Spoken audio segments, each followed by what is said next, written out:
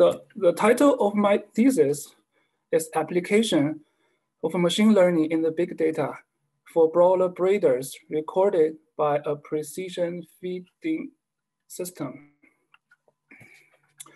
A precision feeding system was developed at the University of Alberta in 2015.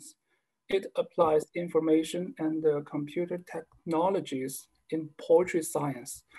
It is an innovation in poultry nutrition and management. Here is a section diagram of a precision feeding station. It has two stages. The sorting stage can weigh the bird and make decisions. Feeding stage can provide feed. Each stage has one entry door, one ejector panel, and two exit doors.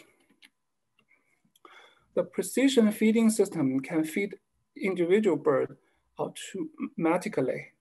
When a bird walks into the sorting stage, if its real-time body weight is higher than or equal to the pre-assigned body weight, the bird will be ejected.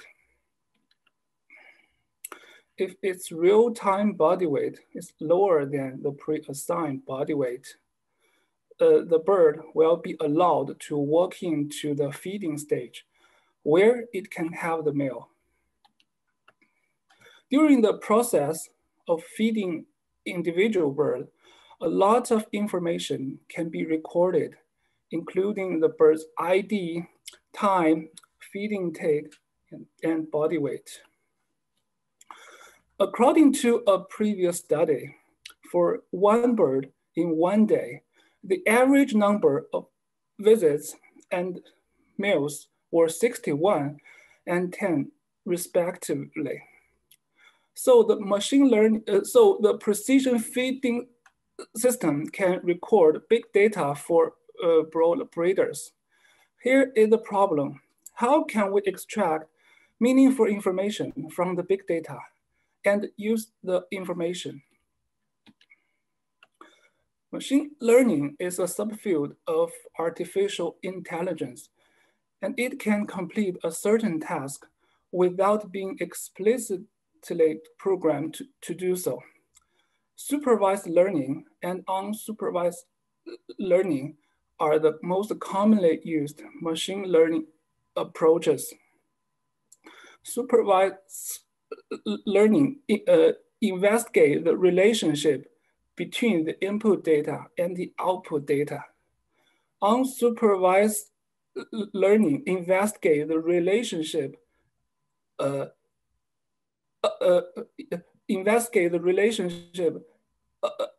among the input data. This figure shows a workflow for the machine learning. It includes the data pre-processing, learning, and evaluation. Compared with the statistics, when we use machine learning, we don't need to have the prior assumptions, and machine learning can be used to handle a large number of the variables, and machine learning can be used for prediction. Objective for my thesis is using machine learning approaches to extract information from the big data recorded by a precision feeding system and make predictions based on the information. There are 3 projects in my thesis.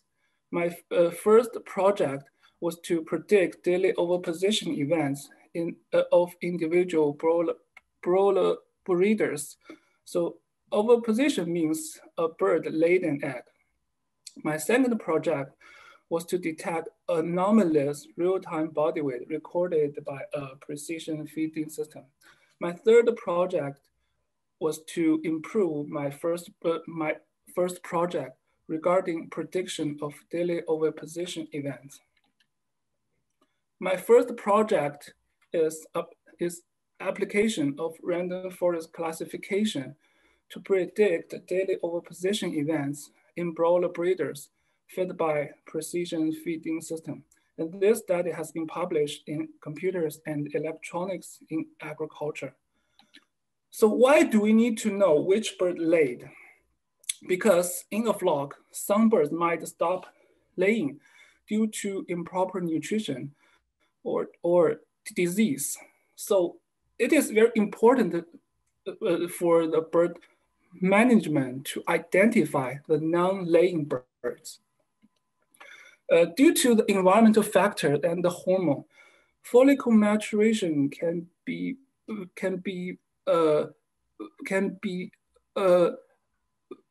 variables. So it is difficult to know the day and time of oviposition for free-range birds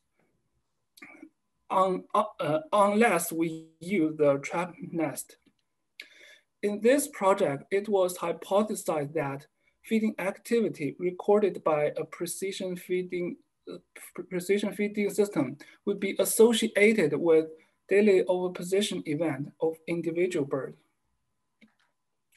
Data for this study were obtained from a previous study conducted by my colleague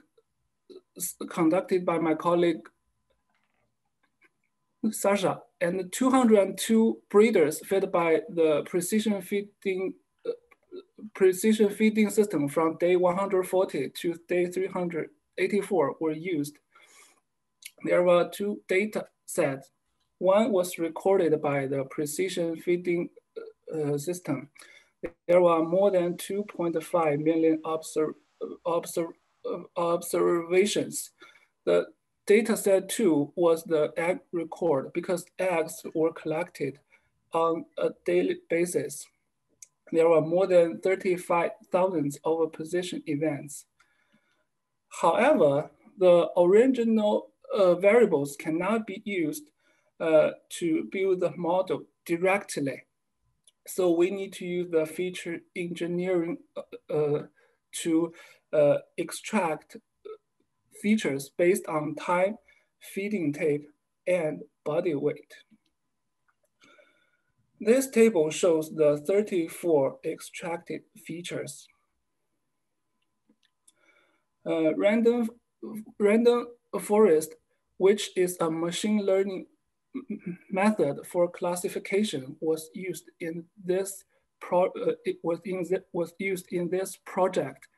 and the basic idea is to feed a large number of decision trees.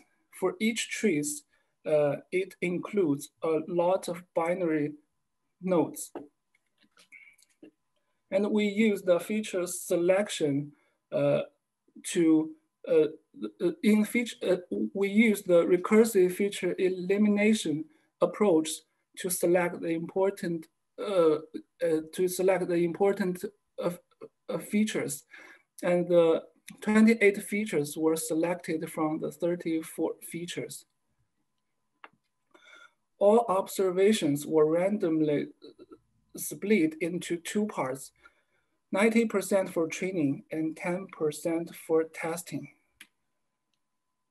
So the input parameters for the model were the 28 selected features, and the output were 1 representing egg laying events and 0 representing no egg laying events. This table shows the predicted result presented by the confusion matrix. So the confusion matrix is a commonly used tool to check the classification performance, and it includes the true positive, false negative, false positive, and true negative. And based on the confusion matrix, a series of metrics were calculated to evaluate the model. So the overall accuracy for the model was 0.84. And the precision of egg laying and no egg laying, recall of egg laying and no egg laying were calculated respectively. So the kappa coefficient for the model was around 0.7, indicating substantial agreement. So this study, it was the first time to investigate predicting overposition at individual level. And the model could identify daily overposition event of individual hens with 85% accuracy. So this model could be used to identify non-laying birds. So we can manage the birds by changing diet or controlling the disease. My second project is a supervised machine learning method to detect anomalous real-time body weight data of individual breeders recorded by a precision feeding system. And the manuscript has been submitted to the computers and electronics in agriculture. So the precision feeding system can record the real-time body weight observations 24 hours a day. So over a long period of time, the shape of all observation of a bird is a sigmoidal curve because the birds are fed based on a pre-assigned body weight curve. There are two characteristics for the recorded real-time body weight data. The first one is regularly shaped over a long period of time. The second one is irregularly scattered in one day. Fluctuation of real-time body weight results from one or several activities, including feed intake, water intake, excretion and metabolic loss, and oviposition. However, the precision feeding system is not perfect. It sometimes records anomaly real-time body weight, as shown in the red circles. So for normal observations, it refers an observation that was similar to other observations in one day, or a deviated observation that can be explained by the activities. For anomaly observations, it refers a deviated observation that cannot be explained by the activity of a bird. Anomaly real-time body weight needs to be clean because it has negative impact on the body weight estimation. There are three reasons for anomaly observations. The first one is there are multiple birds in the sorting stage at the same time. Second reason is when the precision feeding system weighs the bird is moving. The third reason is a misread of the RFID tag. There might be some leakage of electromagnetic field. So the precision feeding system might read a bird outside, but weigh a bird inside. So if the body weight of these two birds are different, an anomaly observation will be recorded. There are some methods to remove anomalies, including the statistical method and unsupervised learning method. However, these methods just check statistical distributions. Manually labeling is very accurate, but it is time consuming and labor intensive. Objective for this project was to develop a supervised learning model. And we tried not only to consider statistical distribution, which aim to find potential anomalies, but also consider the features regarding the feeding activity of individual breeders recorded by a precision feeding system, which aim to confirm the real anomalies. Data for this project were obtained from a trial conducted by my colleague Mohammed and Nico. Fibers were randomly selected to manually label anomalies because of two reasons.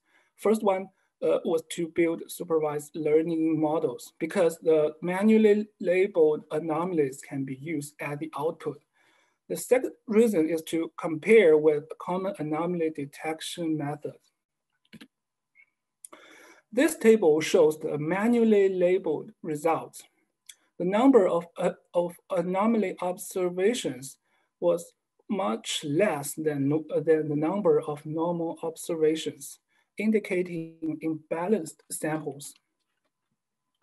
In the feature engineering step, features regarding the statistical distribution, including kurtosis and skewness, were created because it was hypothesized that the anomaly observations would have an impact on skewness and kurtosis.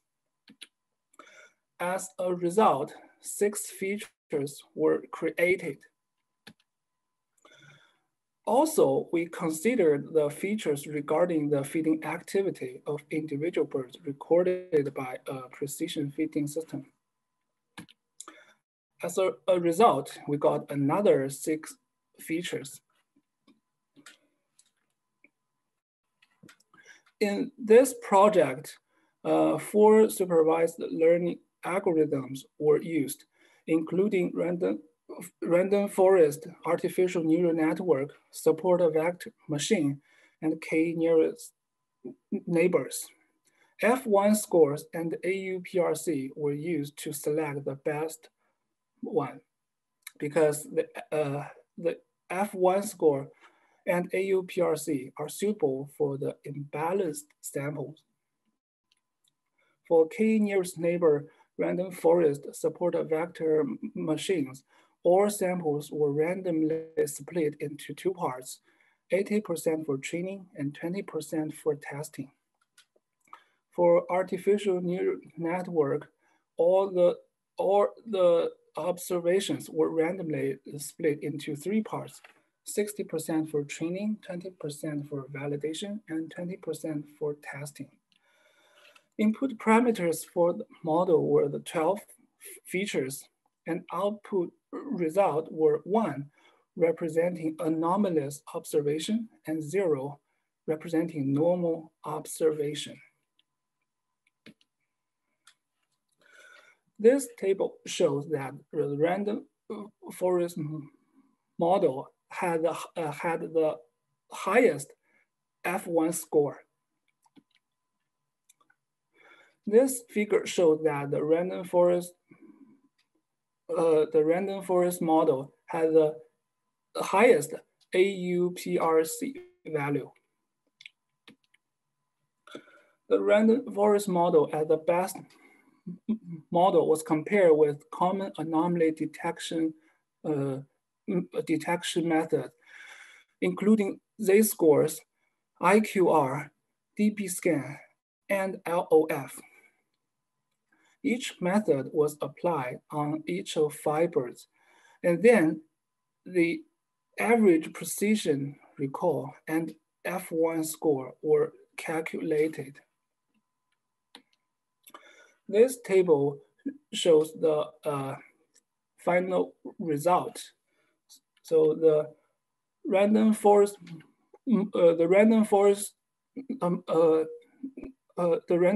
model had the highest average F1 score. Here is an example for the comparison. So the first one is the manually labeled result, and its F1 score can be considered as 100%. The second feature shows the result detected by the random forest model, which was very similar to the manually labeled result. However, for Z-scores, IQR LOF and DB scan, they were not very effective. So the conclusion for this project is the random forest model in this project was the most effective way to detect anomaly real-time body weight data of individual broiler breeders by a precision feeding system. So this approach can be used to clean the real-time body weight data set recorded by a precision feeding system. Now I'm working on developing a program for this model. So in the near future, people can use the program. My third project is using an artificial neural network to predict the probability of daily overposition events occurring of precision-fed broiler breeders. Manuscript for this project has been complete and ready to submit to Poetry Science.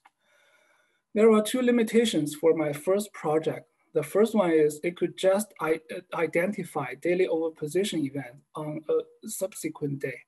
For example, if we want to know the overposition event for day 201, we need features in 24 hours for day 201. As a result, we can just know the overposition event on day 202 for the day 201. The second limitation was it could just indicate limited information. Objective for this project was to identify daily overposition event for a day based on features on the day, and to generate a probability to indicate how likely a hen laid an egg.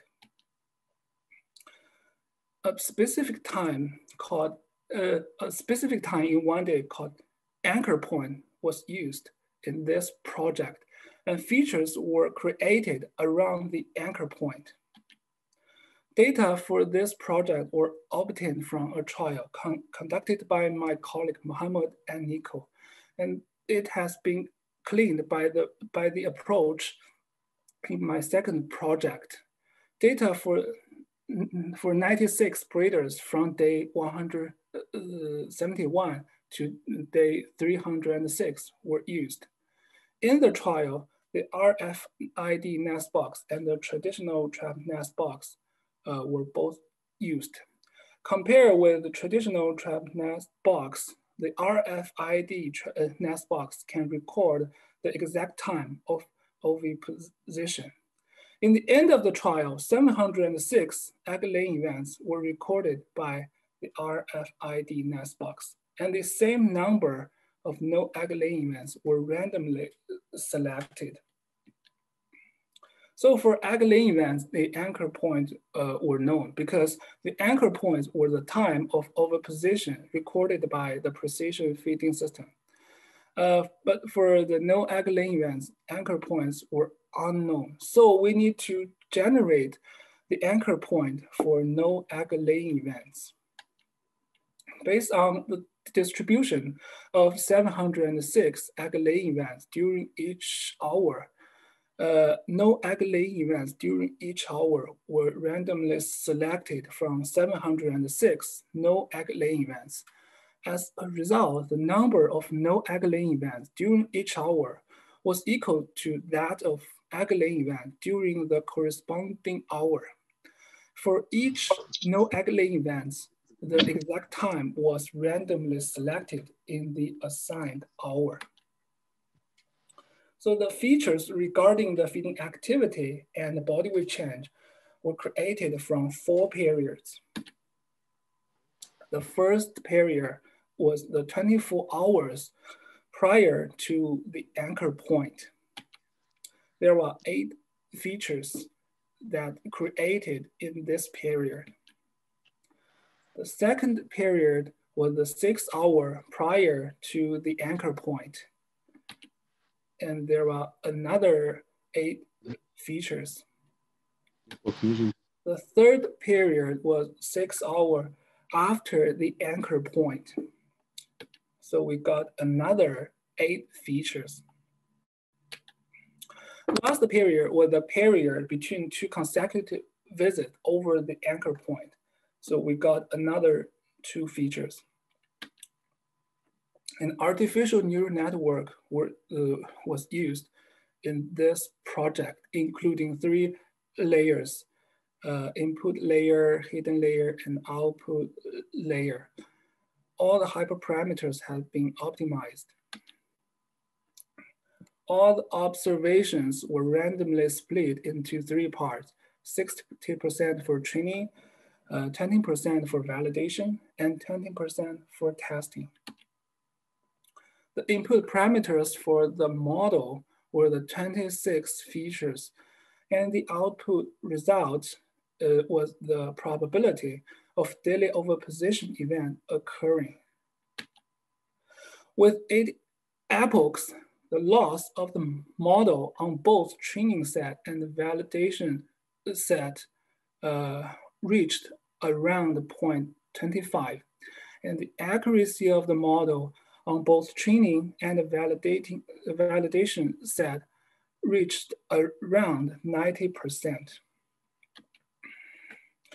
And we used the ROC and AUC to evaluate the model. So the AUC value for the model was 0.94, indicating outstanding classification performance. So the most predicted results were in the range from 0 to 0.1, and the range from 0.9 to 1. So the conclusion for this project is the artificial neural network model could generate a probability that was informative to indicate how likely of a position of individual breeders occurred in the day. So this table shows the comparison between my project 1 and project 3. So we can use the model to generate a probability for each bird in a flock. So if we know the total numbers of the egg for a flock in one day, we can rank probabilities and choose those most likely to have a laden egg. Now I'm working on developing a program for this model. So the program can be used in the bar soon. When I started to work on my first project, I realized that there was some anomaly real-time body weight observations. Although I tried some methods to clean them, the results were not so good. So in my second project, I worked on how to clean anomalies. Based on my project 2, my project 3 improved predicting overposition events. To further improve the prediction performance of the models, I think we should investigate more features and evaluate the model by more data. Conclusion for this thesis was the meaningful information could be extracted from the big data recorded by the precision feeding system, and the machine learning could be built based on the information, which could be used to know the behavior of breeders. My last part is acknowledgement. First of all, I would like to thank my supervisor, Dr. Mark Rudolph. I really appreciate he provided me with this great opportunity to study at the University of Alberta. Secondly, I would like to thank my committee member, Dr. Edmund Lowe. I really appreciate he gave me a lot of suggestions in machine learning. I would like to acknowledge staff at Poetry Research Center, including Carrie, Chris, Giles, Sean, and Kim. I would also like to acknowledge AI Supercomputing Hub at the University of Alberta. In the end, I would like to thank my team Sasha, Sheila, Mohammed, and Nico. Thank you for watching. Thank you, Jihao. On behalf of everyone, we'll have our applause. At this time, I would invite questions for Jihao. I'll just remind the examining committee that your turn will come. So from the general audience, not from the examining committee, please just unmute yourself and ask Jihao a question. If you like, I don't prefer it, but you can also use the chat, but I would prefer that you ask your question verbally.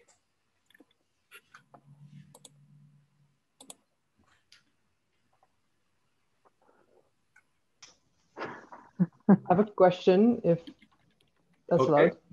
I see Irene, is that right? Oh, Sasha. Yeah, sorry. I think we spoke at the same time. Okay. Great presentation, Jihao. Really cool to see where that data that I once back in the day collected went. It looks really promising how you can filter that data. I was just wondering if the random forest model that you worked with on the body weights, filtering out those anomalies, did you also include information on the feed intake in those models, or was it just the body weight data that you fed into it? Okay, thanks for your questions. And I can show you the features.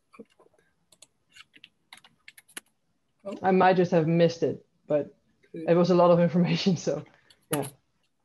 Okay, so here, yeah, because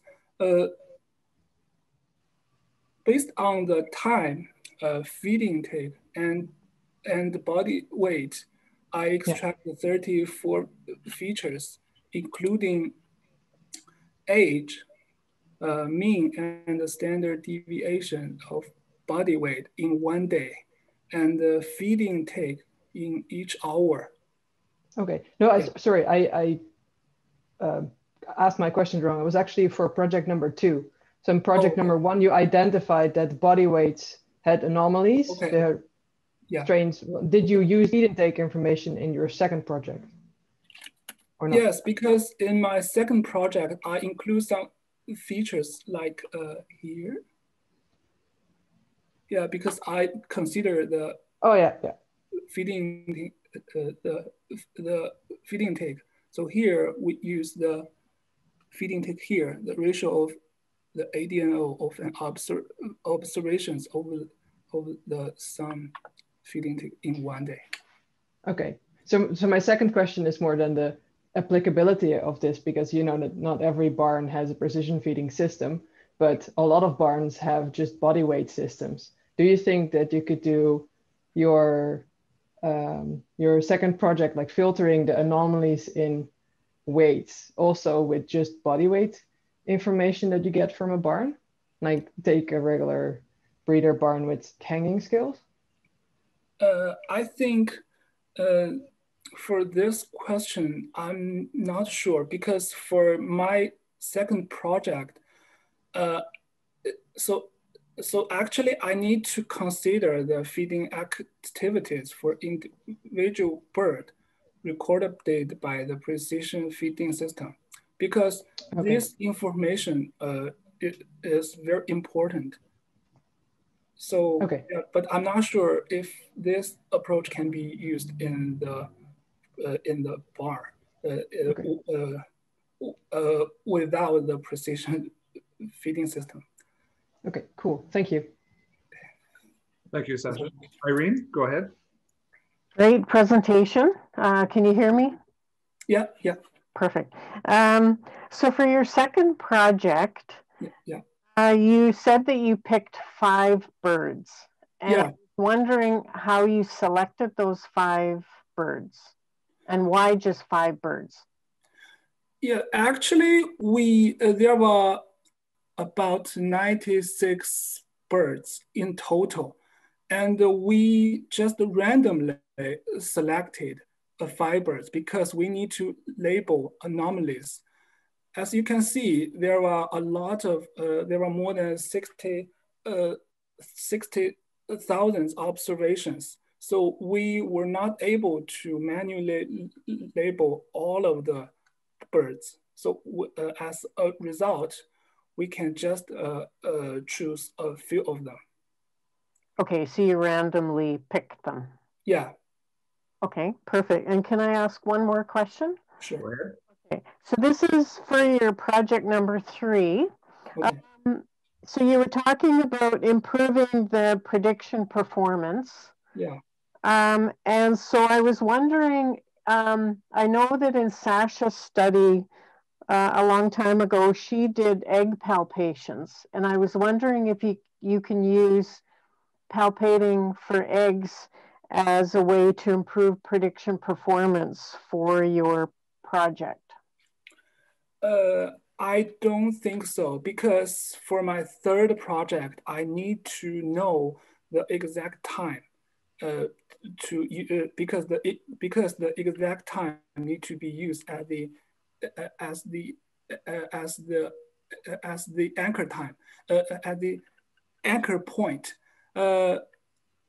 So I know that Sasha did the palpation, but for the palpation can just help us to know which bird laid an egg in the day, and it cannot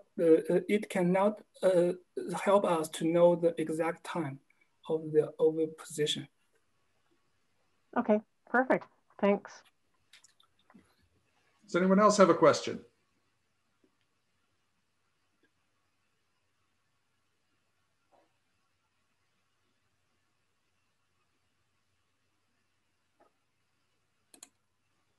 Going once.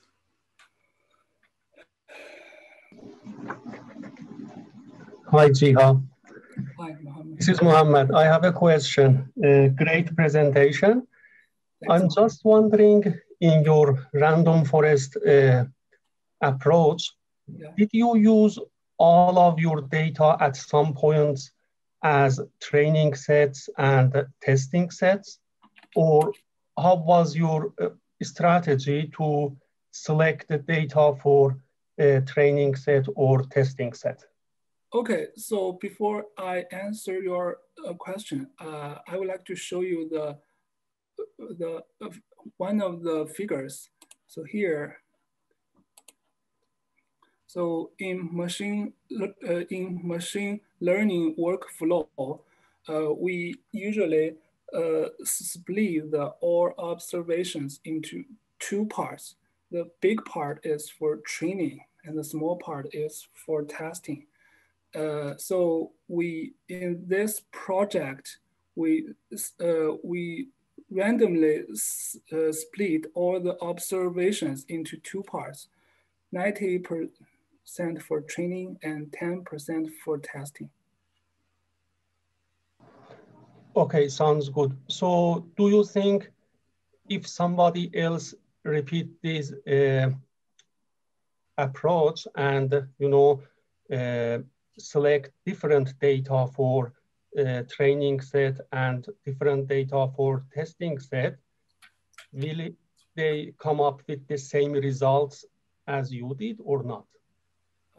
Okay. For this question, because I didn't use another data to evaluate the model. So in the future, I would like to try that. Perfect. Thank you, Jihao. Thanks, Mohammed.